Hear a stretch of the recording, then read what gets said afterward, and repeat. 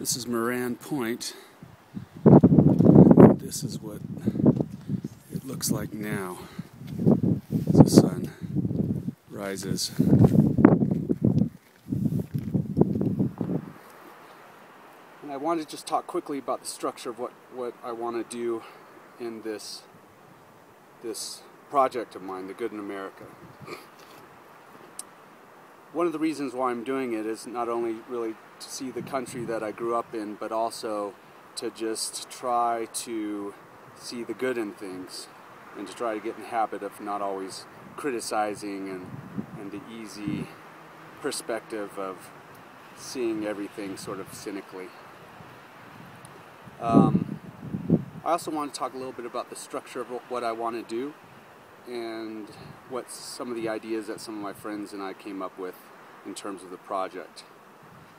Each week basically is going to be a series of different events, and I'm going to roll into each state. I'm going to dance in front of the state sign and see if anybody that wants to dance with me. I haven't chosen a song yet, and that way there'll be a through line of music and sort of fun as I cross into each state. And then I am going to have several different video things that I'm going to do besides photography and besides the blog that I'm going to write at the end of the week. I really want to I want to document good things that are happening, and I'll be uploading Twitter updates of breaking good or the goods, as I'll call it, in each place, whether it's a story or something that someone did related to doing something good that day. And then I also want to do something that are sort of like flash mobs, but they're more like help mobs.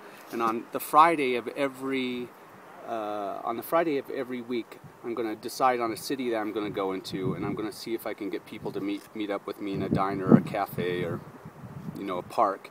And then we'll decide on someone that we can help or something that we can do to help the community, whether it's collect books and bring books to a local library, or food, or clean up an old person's home, or clear up a park. And I really like to call these sort of help mobs. So on Saturday morning we'll get as many people as we can, and we'll go out and try to do some good that day. And then as I enter each state, I'm going to talk about what I know of each state, and then hopefully by the end of it I'll have a recap of what I've actually learned about each state.